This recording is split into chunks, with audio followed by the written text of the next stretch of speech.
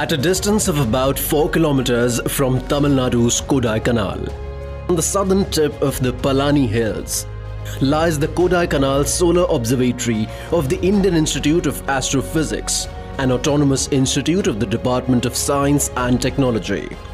The observatory was established here in 1899 by shifting all the activities of the Madras Solar Observatory.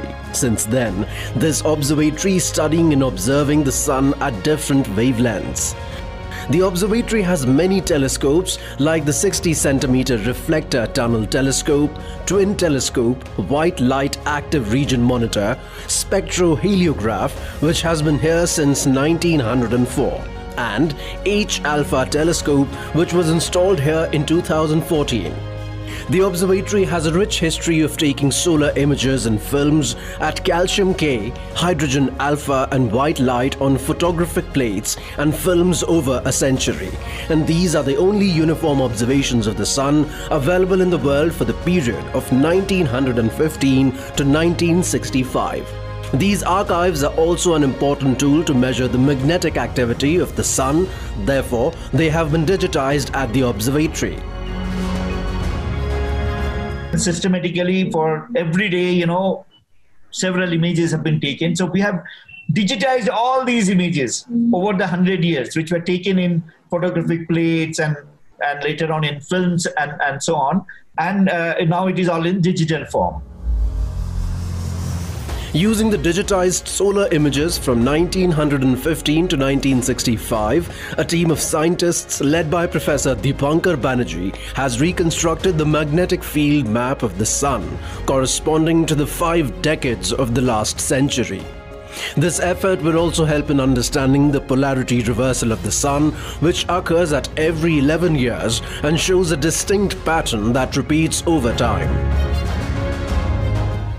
We have now constructed this map, which allows you to sort of study how this field is coming in the surface and how it is, decaying with time. So there are certain other properties also being studied from this magnetic map. Why sunspots appear at certain latitude on the solar surface, and then with the progress of the solar cycle, the stronger field goes to the equator, whereas the weaker field goes to the pole. And then there is another element happens every 11 years, the sun's polarity also reverses. So when does this polarity reversal will happen? You can only indicate when when these diffuse field, which will go towards the pole. So these magnetic maps are actually providing you a very good timing information also in terms of the polarity reversal. The map, developed with the help of 15,000 digital images of the sun, can predict the future of the sun by throwing light on its past behavior. Sun is the primary source of energy that sustains life on the earth. Therefore, our future depends heavily on the destiny of the sun. Developing a magnetic field map is essential to study the patterns of the magnetic activity, and to refine their map, scientists also plan to use data from other observatories. So this is the first map of its kind. We are expecting next stage to even include data from other observatories. So this is entirely done from Kodaikanal data, but now we are going to combine the data from the Mount Wilson Observatory, which is in US. So you can imagine that when you improve the quality and the statistics in terms of taking data from different sources, cross-calibrate, your next result will be even more refined.